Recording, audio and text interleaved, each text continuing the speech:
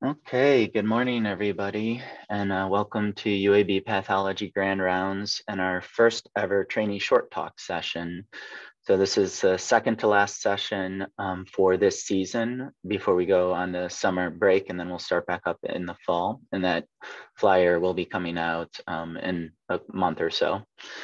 So today's format is a bit different than what we're used to, but I hope you'll agree that it's an important thing to give this showcase to our junior family members in the department. So I will not be giving full introductions for each of the speakers. You should have received an email from Laura that has all their short bios for their background. What I will do is simply say their name, the title of their talk, and then they will share their screen. I have instructed each of the speakers to talk for about 5 to 7 minutes to allow a few minutes for questions before we move to the next speaker, and there'll be a timer going on behind me or in my profile picture to kind of help keep us to time, unlike what we did last week. So please join me in welcoming our first speaker, Hannah Cutshall, who will tell us the path-to-path virtual landscape during the COVID-19 pandemic, preparing for the 2020 pathology residency recruitment season. Thank you for getting us started, Hannah. Thank you. I'll get my screen shared here. Okay. And alrighty. Okay, so as he mentioned, my project was the path-to-path virtual landscape during COVID-19 and how that preparing for 2020 residency recruitment season. Okay, so some background on this project. On May 11th, 2020, the AAMC released recommendations that all residency interviews be conducted virtually and that away electives be discouraged. So this project focused on the hashtag path-to-path approach and their use of Twitter, Instagram, Facebook, virtual open houses, and virtual sub-internships by residency programs as means to reach out to applicants since they no longer had the in-person opportunities for interpersonal relationships. Okay, for methods, we looked at a total of 138 pathology residency programs, and each of these programs were analyzed for their use of Twitter, Instagram, Facebook, or other virtual opportunities, such as virtual open houses and sub-internships through either departmental or residency accounts. All of these accounts were analyzed by October 30th, 2020. Okay, so as you can tell from this graph, this is the number of pathology social media accounts that were created by type from 2010 to 2020. In blue is Twitter, in orange is Instagram, and in gray is Facebook. So as you can tell, in 2020, there is a sharp increase in the social media accounts created. And here in this table is the number of social media pages that were by type that were created after March 1st, 2020. We counted March 1st as the kind of cutoff time that we analyzed by, since that was when COVID-19 really got labeled as a national emergency and a global pandemic. So there are a total of 132 social media accounts that we looked at across all 138 programs, and 46 of those were created after March 1st. That's 34.8%.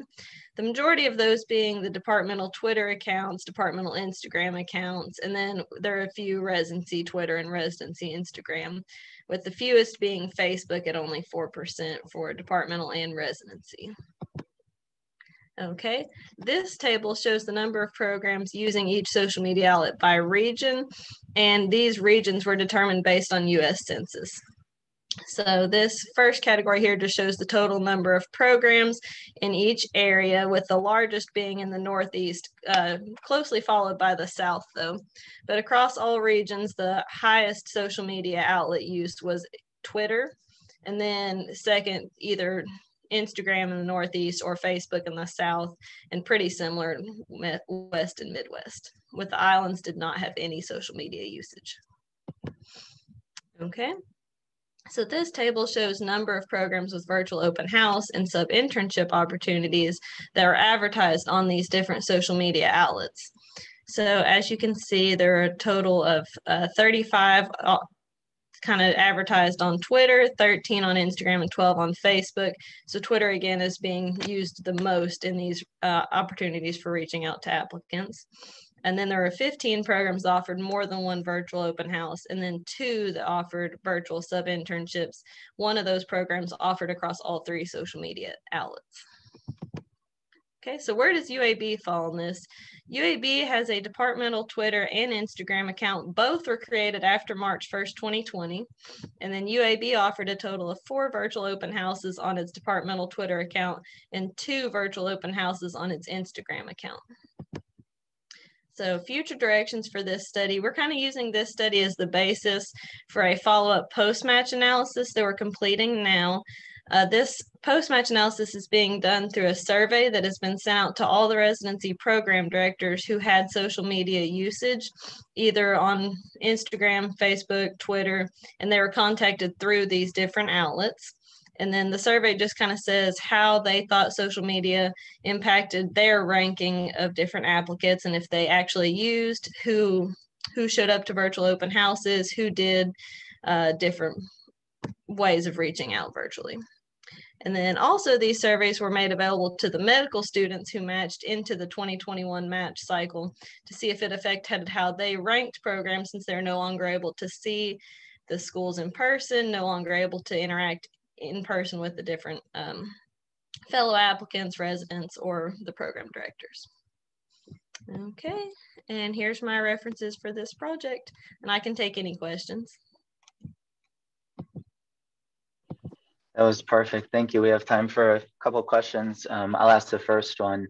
Obviously, these are trying times, and whatever tools we have available are great. Are you able to also track the metrics? So obviously, you highlighted the number of accounts. Were you able to track how efficiently they were either retweeted or actually examined, engaged with?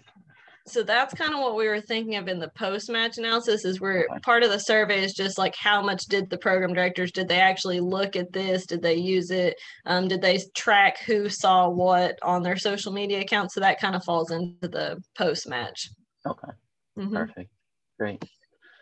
Anybody else have a question for Hannah? Okay, great. So if you will unshare and then oh, yes. There's the chat. Oh, is there one in the chat? Sorry, Thank I couldn't you. see it. Be able to look at data from non-virtual recruitment from prior years. And maybe so I can clarify a little. So it's to see, you know, the impact of virtual on the whole process. It would be nice to be able to look at previous years, but that would be difficult if the survey that you have is significantly different from, you know, surveys from other years. Right, yeah, that would be difficult. Our survey is mostly focusing all on, yeah, the different social media outlets they used. There are very few post-match. Yeah, so Dr. McCleskey is also the head person on this investigation as well. And she, yeah, there's very few post-match analysis kind of before this. So we're just focusing specifically on the social media use of it. Great, thank you. Oh, great, thank you so much. Thank you. Okay, so we're moving on to Julia Ziebro, who will tell us about orthogonal targeting of epigenomic resistance mechanisms to EGFR inhibition in glioblastoma. Thank you, Julia. Okay, can everyone see my screen? Yes, okay. So the title of my talk is Orthogonal Targeting of Epigenetic Resistance Mechanisms to EGFR Inhibition in Glioblastoma. So glioblastoma is the most common primary malignant brain tumor in adults, and patient outcomes are very poor due to the highly aggressive and diffusely invasive nature of these tumors, as well as the high degree of inter and intratumoral heterogeneity. Current standard of care for GBM includes resection, radiation, and treatment with temozolomide, but the mean survival is only 15 months.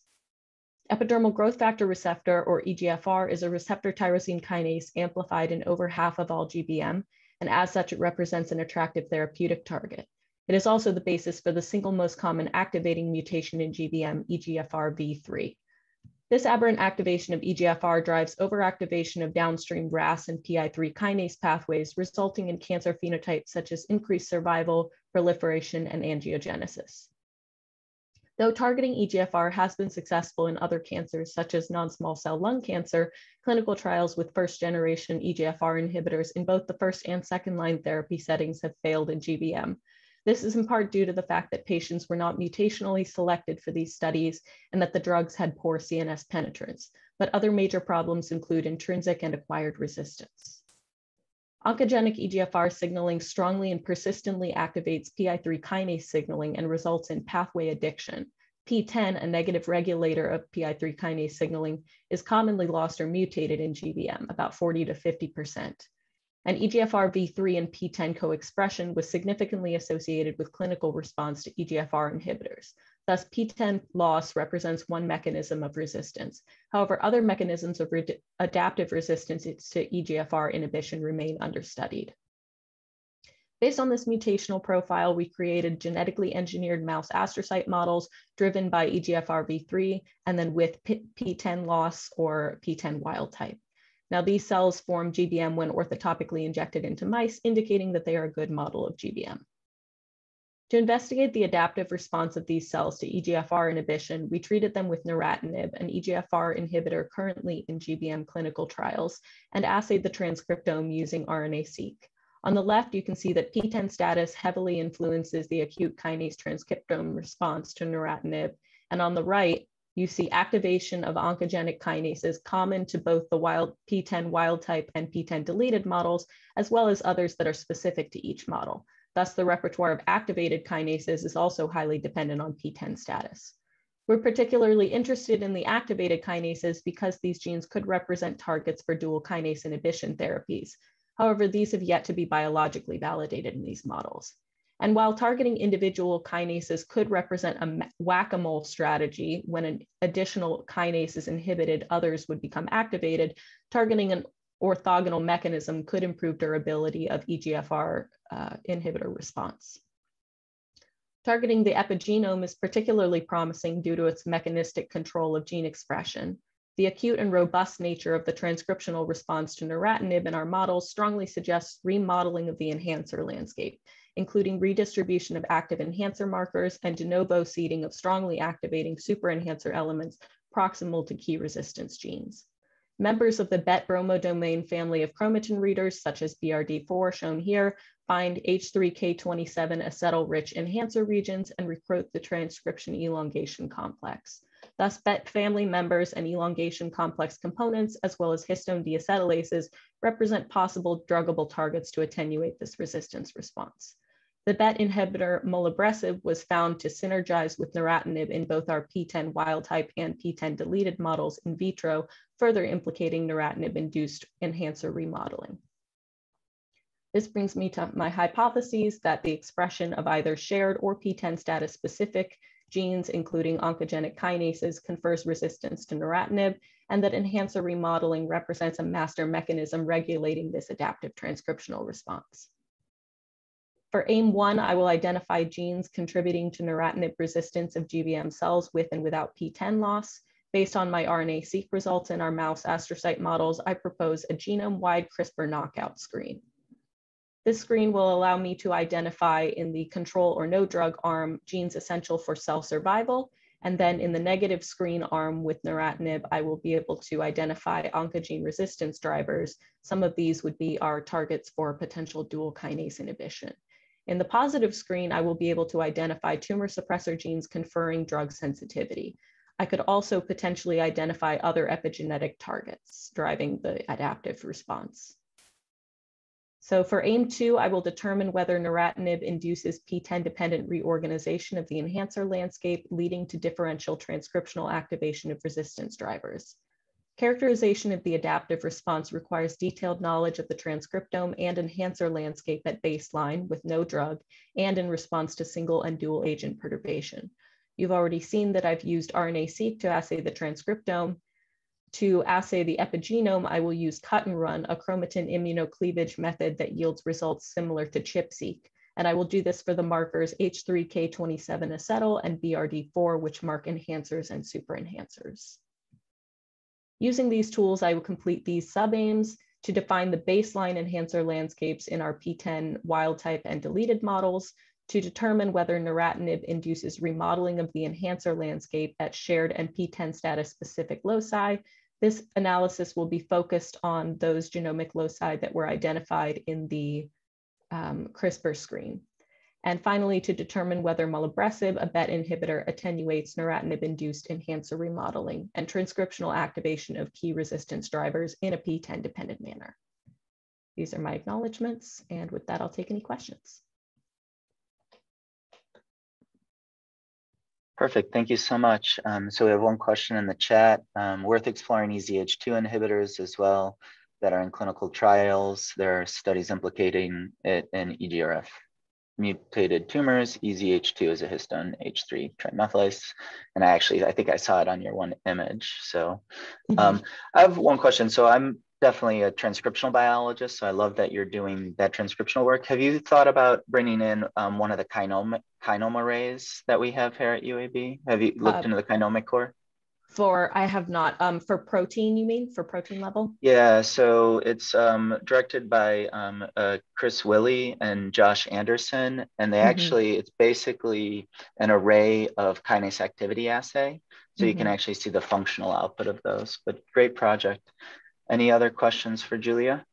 Yeah, in response to that, there is there is a like an inhibitor and bead-based pull-down method that's been used at UNC, and other members of my lab have used this in their projects to look at the protein level. And some of the RNA-seq data with some of the earlier EGFR inhibitors has shown that some genes are responsive at the transcript level, but others are only responsive at the protein level, and then some are both. So that affects the way that we choose to target those. Great. For your aim-1, Julia, yes. How many targets do you think you're going to identify, if you were going to guess? That's a good question. So we will probably identify a great many that are just necessary for cell survival. In terms of the neratinib treatment, I don't really know, but I know that I'm going to focus potentially on, I'll use the hits as guidance for where I look in the genome for the enhancer remodeling, but I'll also be interested in those other epigenetic targets. So if they have, for example, EZH2 and other things that pop out there, that could guide our studies for other mechanisms, epigenetic mechanisms. Great, thank you, great talk. Thank you. Great, yeah, definitely look forward to seeing the progress in your project. Okay, thank you. So we will move on to Richard Godby. And we'll be changing gears again, where he will tell us about adaptable stewardship during a pandemic, collaborating to care for individuals with sickle cell disease. Well, thank you all for having me and listening to our research here. So I was unaware before I started this fellowship, but UAB uses a lot of packed red blood cells. Just in fiscal year 21 alone, which is basically from October 2020 until April of 2021 thus far, UAB as a whole has used over 24,000 units of packed red cells. And in particular, the hematology department has used over 5,800 units, accounting for over a quarter of UAB's total blood usage. And if you subdivide that into inpatient and outpatient, they actually have used almost 2/3 of their blood in the outpatient setting. And kind of one of the reasons why we think this is happening is that UAB has invested a lot into their sickle cell disease program, and they've done a lot of outreach and a lot of faculty recruitment, and it's turned into a marvelous program for the community. And so the transfusion medicine and apheresis service plays a huge role in that by assisting with red blood cell exchanges, which is essentially where we try to decrease the amount of hemoglobin S and optimize their hematocrit with an apheresis machine. Another thing that I learned after starting this fellowship is that there's more than ABO on a red cell. And so just like any other antigen, when you expose an individual to an antigen that they don't have, they can make an antibody to it. And that's kind of a concept referred to as alloimmunization. And there are a few receptors on the red cell that are more immunogenic than others, particularly ones that we call big C, big K, and big E. And those can induce a response to where the person receiving that red cell can make an antibody to it if they don't have that receptor themselves. Additionally, those patients with sickle cell disease are more likely to do that, and it's thought to be due to an underlying chronic inflammatory state. And so there's typically issues with getting enough blood to do these exchanges without a pandemic. And then once the pandemic kind of hit, there were national blood product shortages and alterations in the supply chain, as well as physical distancing requirements that not only affected donation, but affected the apheresis suite in Jefferson Towers, where we do the exchanges in terms of keeping everyone safe and distance and asking them to wear masks. And so in order to overcome this, teamwork was vitally important, whether it be from the blood product suppliers who held additional community blood drives and engaged with the community and had to implement multiple safety strategies, as well as optimizing their supply chain to not only get the blood, but to get it to the right places. And then the communities themselves had to increase their donation efforts. They had to postpone surgeries, and they had to wear masks and do physical distancing. And at UAB, all the blood product utilizers had to come together and re-examine how they were using blood. And part of the way that the blood bank assisted with that is we teamed up with some of the hematologists, particularly on the sickle cell disease team, to figure out who needed exchanges and when. Anytime an individual was admitted to the inpatient setting, a sickle cell disease consult was placed in order to determine if they needed blood or not.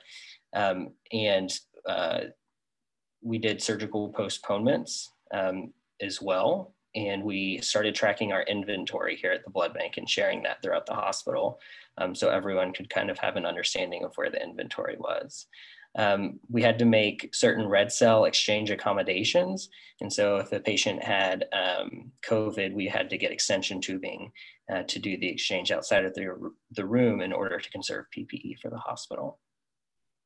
And so in putting all these efforts together, if you look here at the top line, this is the number of packed red cells ordered for inpatient surgeries.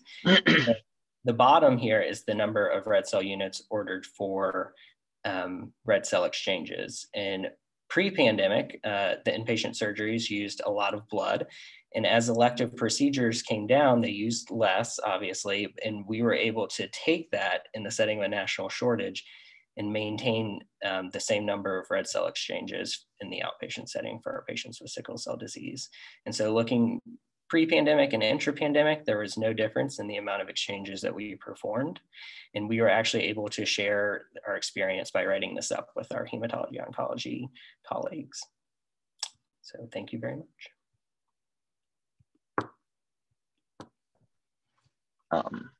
That was perfect timing as well.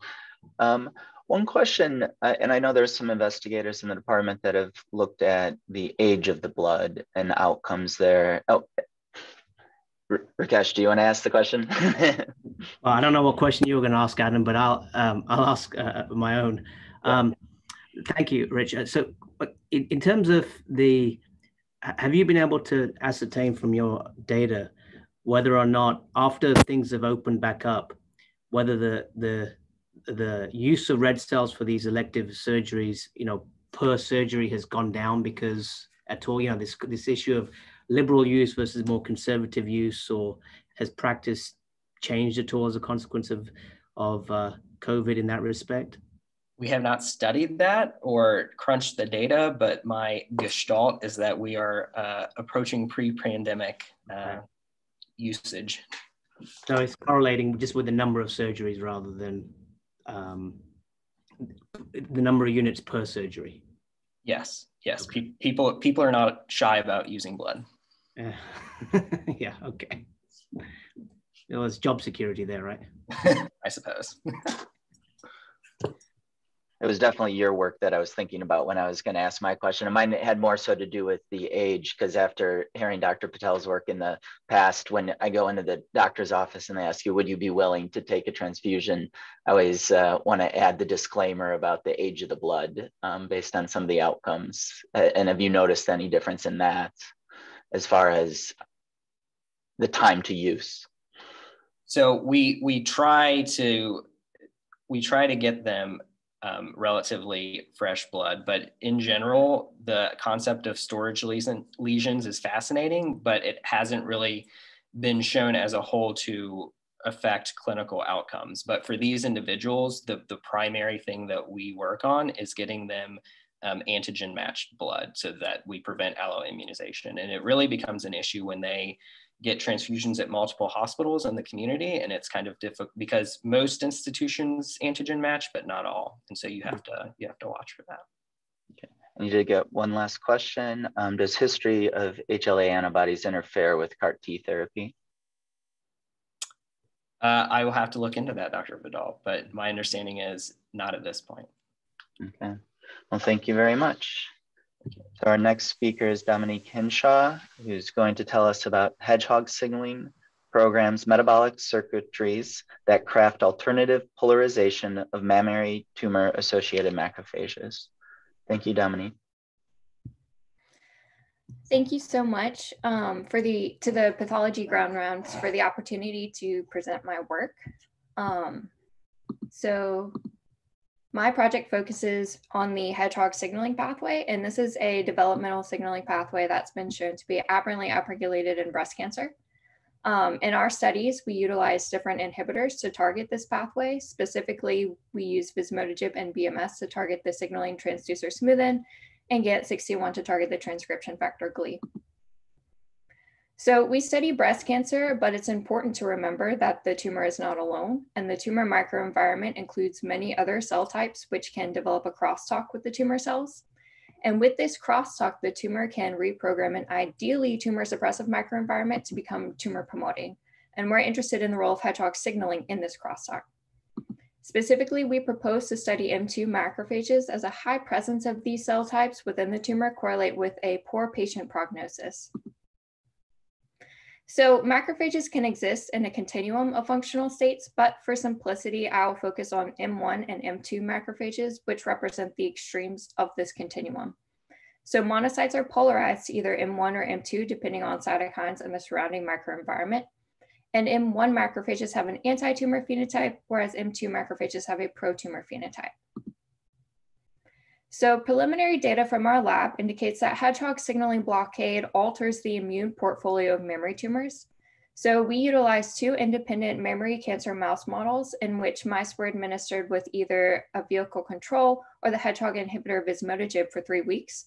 And then we mapped the tumor infiltrating macrophages via flow cytometry. So what we found is that in mice treated with vismodegib, there's a significant decrease in tumor infiltrating M2 macrophages, but a complementary increase in M1 macrophages in both models.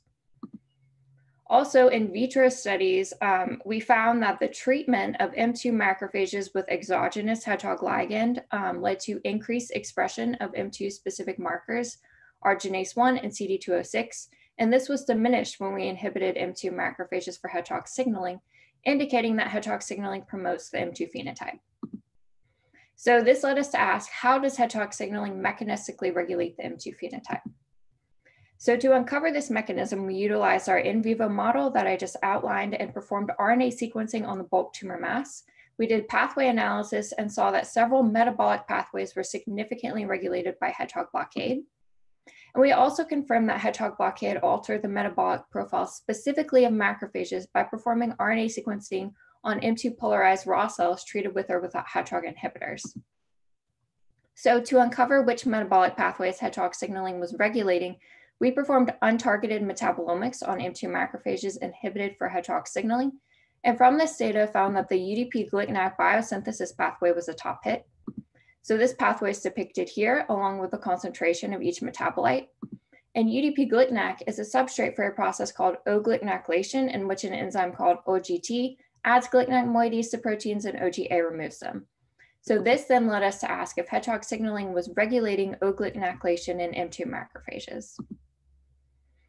So to answer this question, we immunoblotted M2 macrophages treated with DMSO or Hedgehog inhibitors and saw a significant reduction in oglycination in M2 macrophages with Hedgehog blockade. And similarly, we registered reduced protein and transcript levels of OGT, again, the enzyme that adds the glycinate moieties. We also replicated these findings using M2 TAMs sorted from mouse mammary tumors of 2 immunocompetent mouse models shown here in the immunoblots below. So now that we've established a role for Hedgehog signaling in regulating oglycination in M2 macrophages, our next question was, how does Hedgehog signaling's regulation of oglycination impact the M2 phenotype? And so to answer this question, we turn to the transcription factor STAT6, which is a master transcription factor of the M2 phenotype. So to determine if STAT6 was in fact oglycinate in the M2 macrophages, we performed immunoprecipitation, pulling down all oglycinate proteins and then probed for STAT6. We registered a decrease of oglycinate STAT6 in M2 macrophages treated with Hedgehog inhibitors. So next, we incorporated an inhibitor of OGT into our studies called OSMI1 and saw that when M2 macrophages were inhibited for OGT at increasing concentrations, we saw a dose-dependent reduction in STAT6 activity. Also, M2 specific markers, arginase 1 and CD206, were decreased in transcript expression with OGT blockade. So then we asked, does STAT6 impact other metabolic pathways in these macrophages? And so the answer to this is yes. In particular, it's reported that STAT6 plays a role in governing fatty acid oxidation, which is a characteristic M2 metabolic signature, by directly upregulating the expression of PTC1 beta and PPAR gamma, which then act as cofactors for STAT6 to initiate the transcription of genes important for the fatty acid oxidation pathway. So we wanted to see if inhibition of oglycination and Hedgehog signaling independently altered the expression of genes directly involved in fatty acid oxidation. And in both cases, we register a decrease in the genes critical for fatty acid oxidation.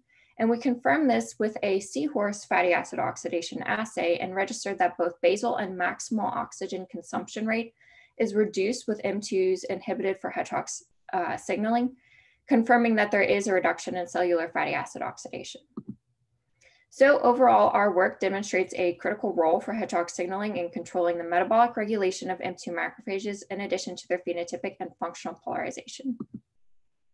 So with that, I would like to thank my mentor, Dr. Lolita Samant, and lab members, as well as my committee. Also like to thank our collaborators and the department for their help and expertise and UAB's core facilities, and I'm happy to take any questions. Great talk. We have time for a few questions. Were you able to look at the other family members in PGC, PPAR? So was PGC1 alpha also changed, or was PRC changed? So we haven't looked at the other family members specifically because in this case, STAT6 is a coactivator with PPAR gamma specifically and PTC1 beta. So that's why we focus on these. Okay. Any other questions for Dominique?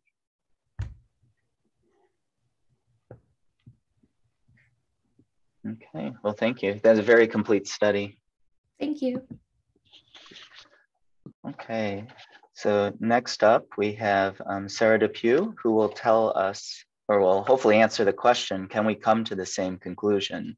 The utility of autopsy findings when determining causes and manners of death. Sarah. Hey, everybody. So first of all, I would like to thank all of the people listed here, especially Dr. McCluskey, for nominating me. So a little bit of background, ME offices have been questioning the utility of the autopsy in all cases in maybe the last decade, as case burden has significantly increased due to staffing shortages, but mostly due to the opioid crisis. And now also we have the COVID-19 pandemic to deal with. So NAME, the National Association of Medical Examiners, publishes the forensic autopsy performance standards, which are the standards that forensic pathologists use to determine when an autopsy is needed. B3.7 is maybe the standard that gives offices the most increase in burden, as this is the standard that determines or that mandates that an autopsy should be done in an overdose death. So we wanted to see if forensic pathologists can come to the same conclusion with or without internal examination findings in certain cases. So we identified 15 cases from the Jefferson County Medical Examiner's database, 5 drug-related accidental deaths, 5 homicides, and 5 natural deaths. The natural deaths also have positive toxicology results, just to kind of throw a wrench into things. Then we designed 2 sets of vignettes. So we designed restricted vignettes, which include a short history, external examination, and toxicology findings.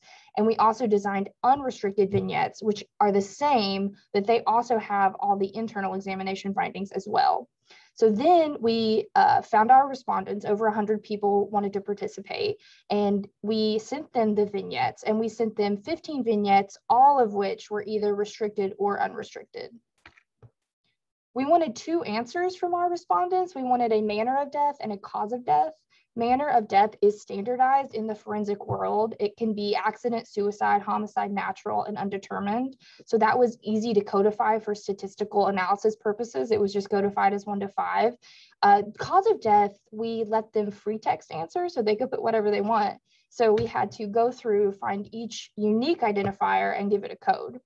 For example, if you answered HIV/AIDS, that's a code of 15. I've broken down our results into manner of death results and cause of death results. So for our manner of death results, I'm going to talk about accidents and homicides together because they were almost the same. So the majority of people recognize that all 5 of our accident vignettes and all 5 of our homicide vignettes were accidents and homicides. There were only 3 vignettes, 2 for accident and 1 for homicide, that had a significant difference between the 2 groups of responders. The natural deaths, kind of the same story, even better. The majority recognize these deaths as natural for all vignettes. The unrestricted group actually had unanimous consensus, so 100%, that the manner of death was natural for 3 out of 4 vignettes. And then there were 3 out of 4 vignettes that had a significant difference. There's an undetermined vignette, and you might say you haven't mentioned an undetermined vignette. That's because our respondents actually decided that one of the vignettes we had classified as natural was undetermined.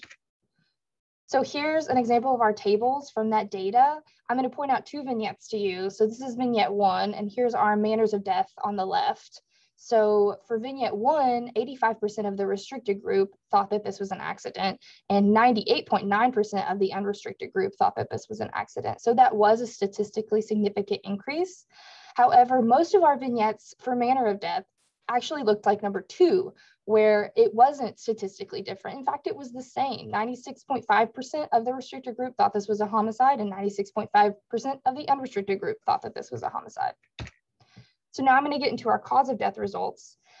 So I'm going to talk about accidents and homicides again, because they were very similar. So for 4 out of 5 vignettes, there was no difference in the classification between the groups. For accidents and homicides, and 1 of each, there was a statistically significant difference.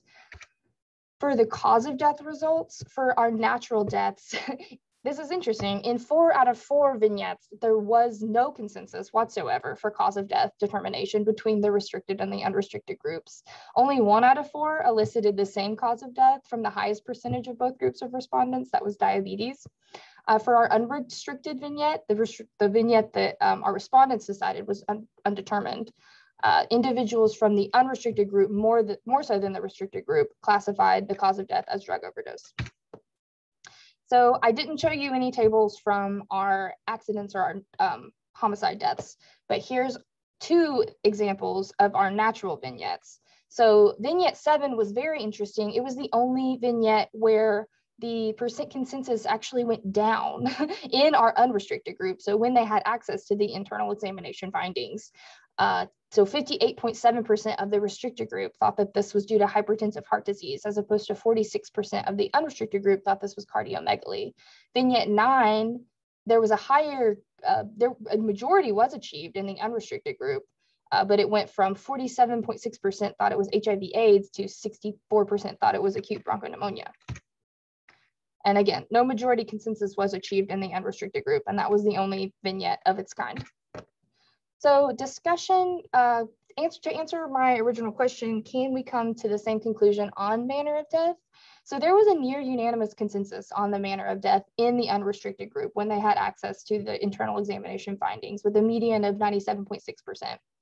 the consensus decreases for manner of death was largely driven by the restricted group. So it did increase with the internal examination findings, but it wasn't statistically significant in most cases. So I would say that the answer to this question is yes. So same question, can we come to the same conclusion, but this time on cause of death results? So I would say in homicides and accidents, consensus was achieved greater than 70% by both groups. It was only statistically significant difference between restricted and unrestricted respondents in 2 cases, 1 accident and 1 homicide. However, the highest achieved consensus for our natural deaths was 74% for cause of death by the restricted group. So full autopsy does not seem to increase consensus in cause of death for natural deaths. So the answer to this question is it depends. So our goal with this study is really to start a discussion about re-examining NAME's forensic autopsy performance standards to be more in line with the needs and capabilities of Amy's offices in 2021 and beyond. And thank you for listening. And if anybody has any questions, I will try to answer them.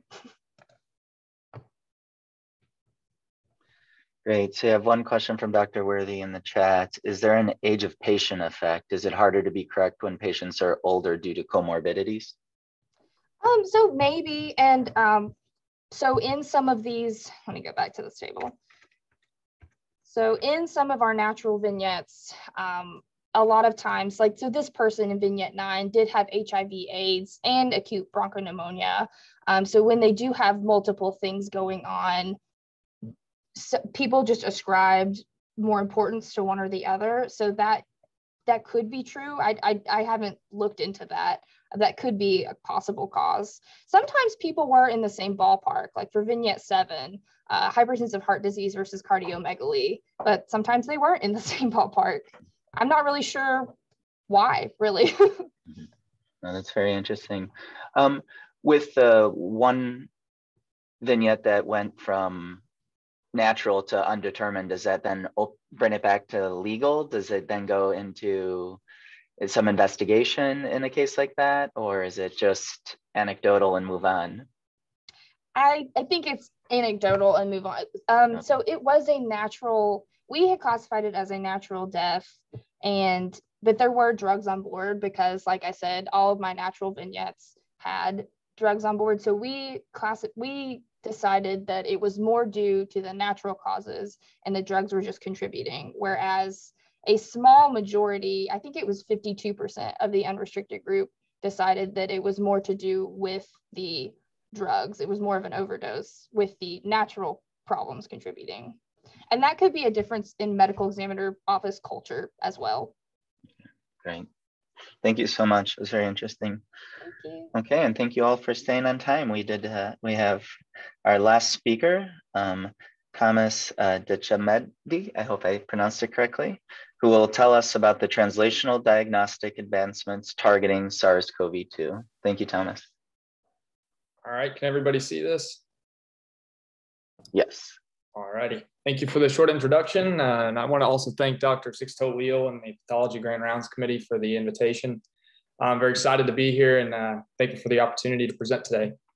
So my talk outline, I'm going to briefly go over some past and current work that I've been doing since I've joined the Fungal Reference Lab. The first 2 topics, the flu and SARS multiplex and the extraction-free kits that we had the opportunity of testing out.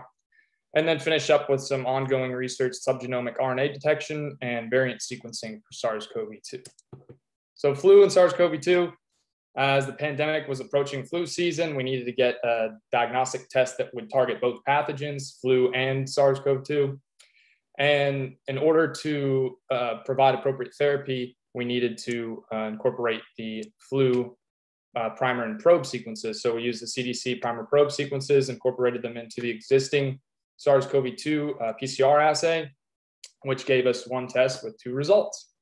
The LOD, limit of detection for this, we got 125 copies per mil for both N1 and the flu AB primer and probe sequences.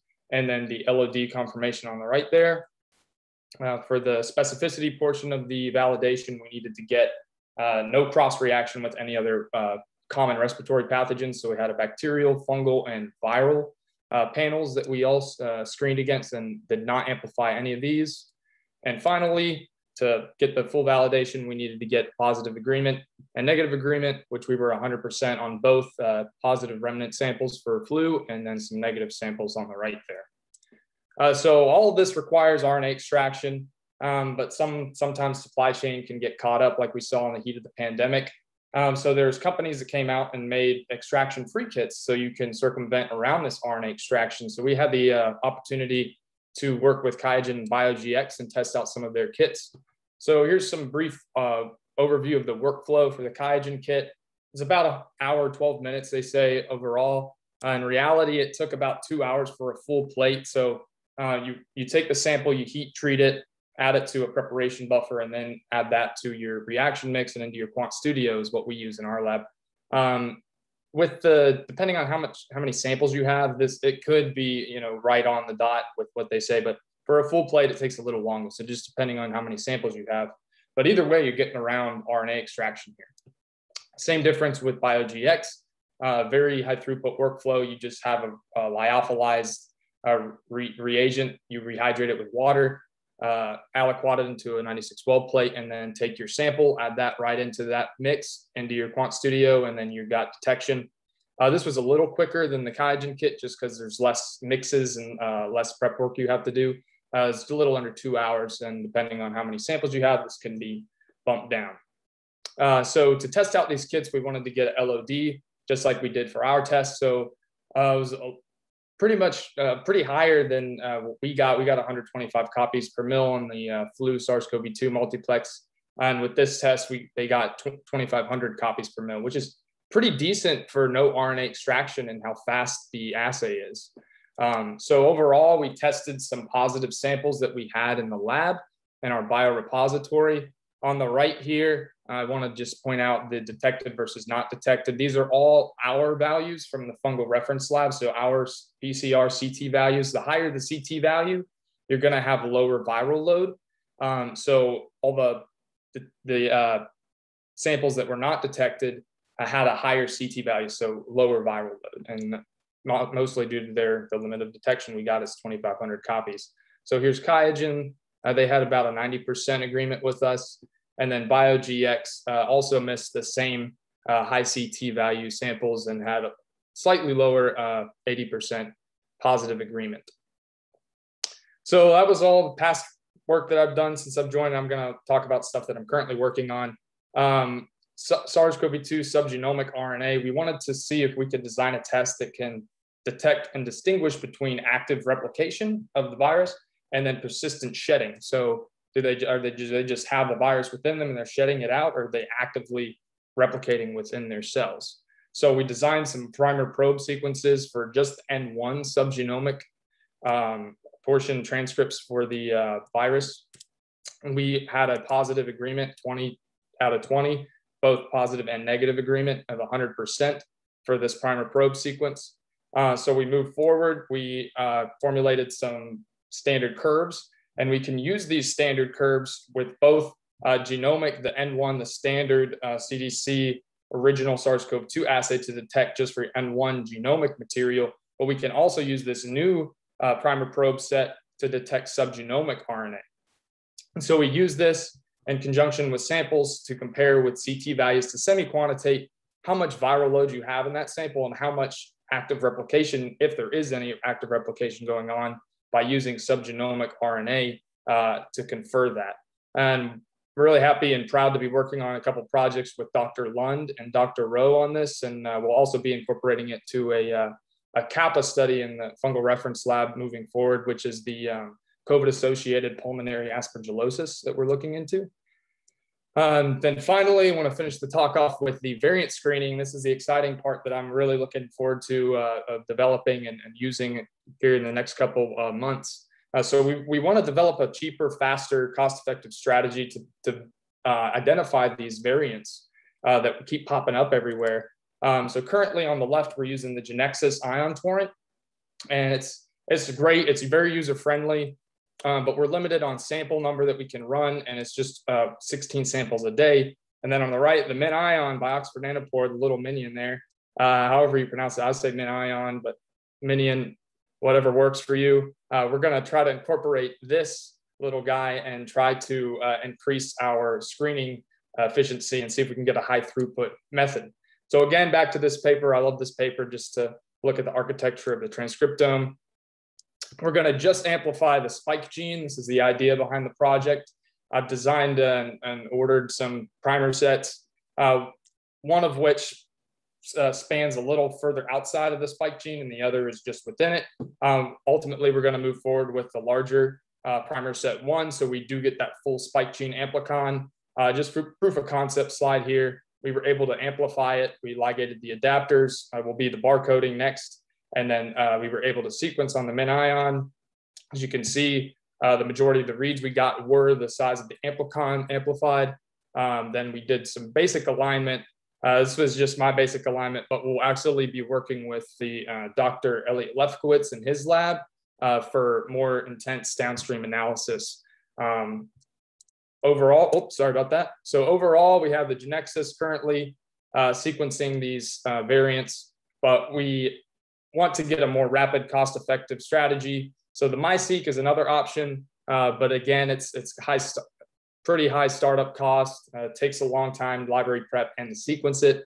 But the min-ion is just a 1 to 2 day library prep, and then you sequence in little as 10 minutes. And with the new pooling and barcoding idea that we're going to be using, we can get sample costs down to $25 a sample, and then a cheap startup cost, or a cost-effective startup cost, I should say, of $5,000 just for the min-ion and all the kits you need. So overall, this is the main idea of the project, is to just get it cheaper and get it more efficient.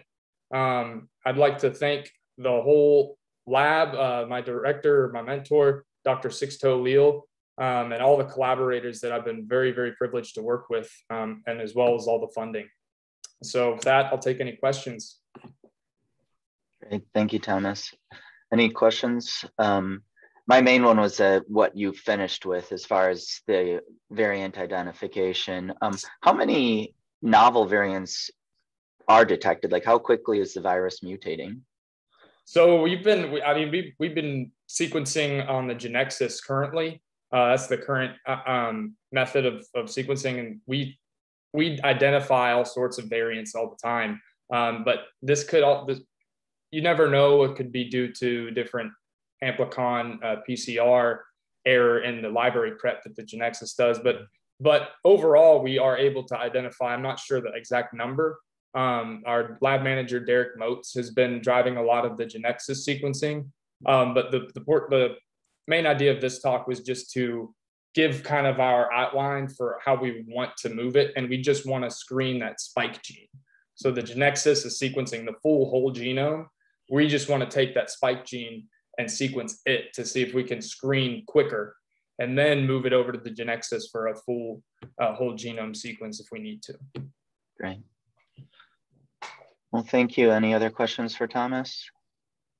Okay, please join me in thanking all these speakers. Everybody did a fantastic job and really highlighted the diversity of projects and interests in the department. I thank you all. And we will hopefully see everybody next week for our final talk by Sushant Ketchup, who is joining us from Johns Hopkins. And again, just one more time, thank you for all the excellent presentations. Nice work organizing. Fantastic. Whoever you are.